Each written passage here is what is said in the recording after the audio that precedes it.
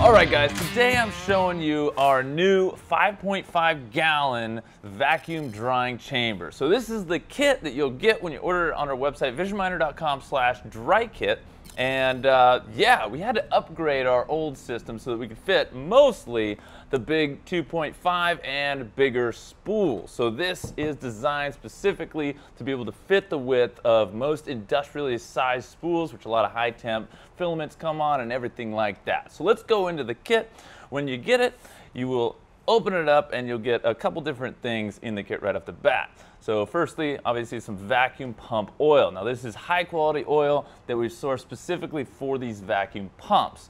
Obviously, next you get the vacuum pump itself, and of course the chamber with the lid and the silicone seal.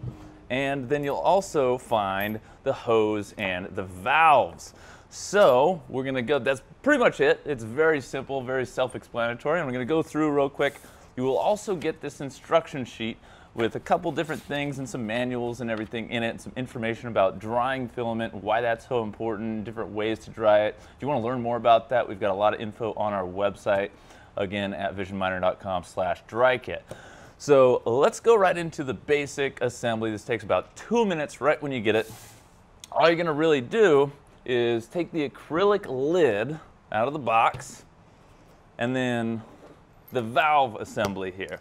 So all we got to do is take one bolt right off of this and then take the metal washer and the plastic washer off, and then we just fit this right through there, and then we put the plastic washer and then the metal washer, and then we're going to tighten this down. Now, it's a little tricky to get on there the first time. You can basically just get this finger tight, and then when you pull the vacuum, if it's not holding a vacuum, then you can just cinch that down a little bit with a wrench, but pretty much hand tightening does the trick. So there we go, we've assembled our lid, and then the next thing that we need to do is take our vacuum pump, and right here you'll notice a little plastic cap over the vacuum valve, and we'll just unscrew that real quick.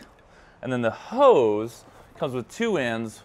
One side has this little metal thing which you won't really ever have to tighten, but the other side has a brass fitting. So we're just going to take that, screw that onto the top there,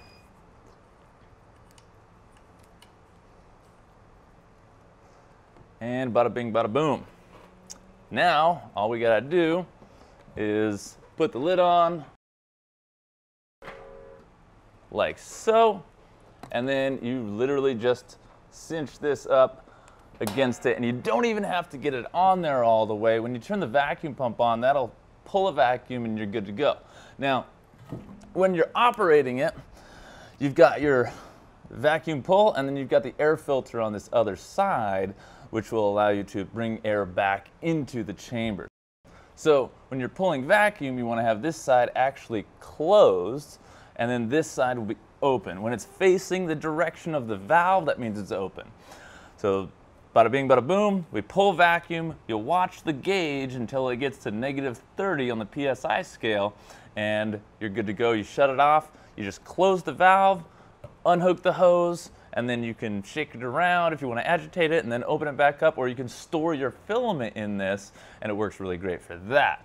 Now, one thing you do need to do with this valve before you actually pull vacuum is cutting this little tiny tip off of here that allows a little bit of airflow, and you'll notice these don't come filled. You can fill it with glycerin or vacuum oil or something else like that. It's not really necessary, but it is something you can do. So there we've got that both closed. When this is on there and it's under vacuum and you open it back again, you want to make sure to open up the side with the particle filter. So you'll open it like that, it'll fill back up with air, and then the lid will release. One of the big requests we got from everybody was to make a bigger chamber to fit these big spools, and frankly, nothing really existed on the market for that, and we had to actually go out and make our own mold to get these chambers made.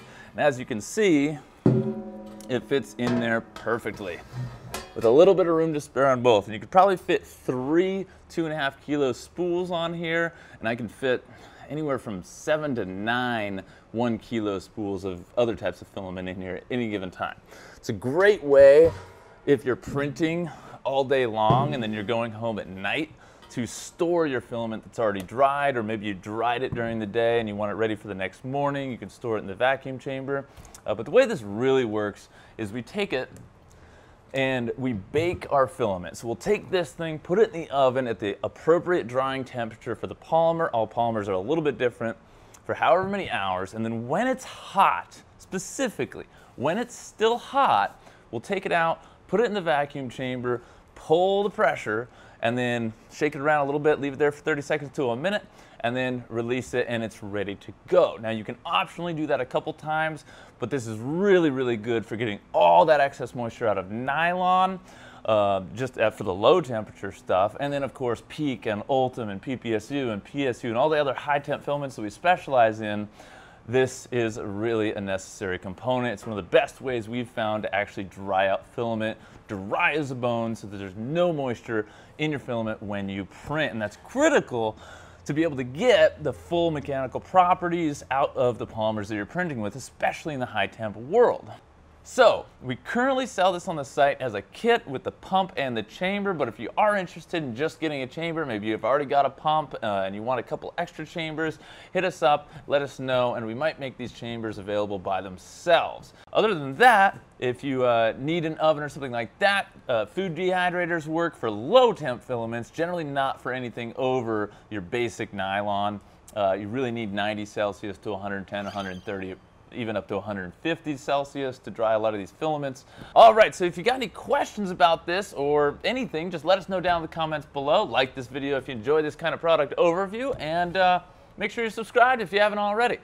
Thanks for watching. Have a positive rest of your day, and I'll see you on the next video.